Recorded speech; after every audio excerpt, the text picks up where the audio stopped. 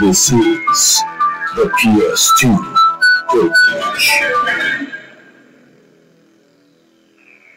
Hello and welcome to another episode of the ps2 pilgrimage. What have I got today? Let's dive right in and find out. Today I have a, I guess I should say kind of a light haul. Only about 3 more titles to add to the collection. But, without further ado, let's jump right into this. Start out, as always, with the more, lackluster, and move on to the best part of the haul. So, first off, we have Siphon Filter, Logan Shadow. And this was originally on PSP and was IGN's 2007 PSP Game of the Year. Unfortunately, disc only, no manual, so yeah. But in really great shape nonetheless. Next, we have The Suffering, Ties That Bind. Complete and black label. Unfortunately, this was like a rental store's copy at one point. I need to figure out how to get their label off this manual and get the label off the spindle ring in the center. And then, yeah, probably that label right there over the barcode. But yeah, other than that, really great shape.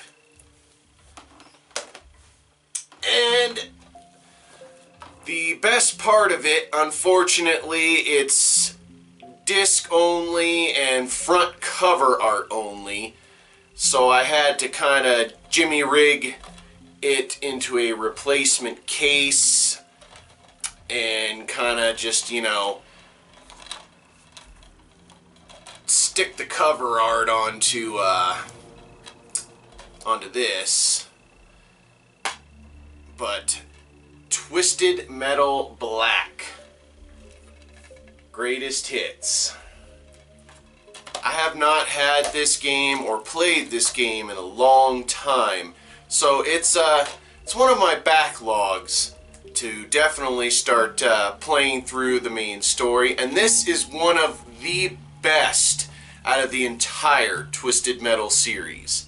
It had the craziest fucking story, the best graphical design in my opinion, just dark and gritty, and I mean, especially Sweet Tooth's main storyline, it was pretty crazy.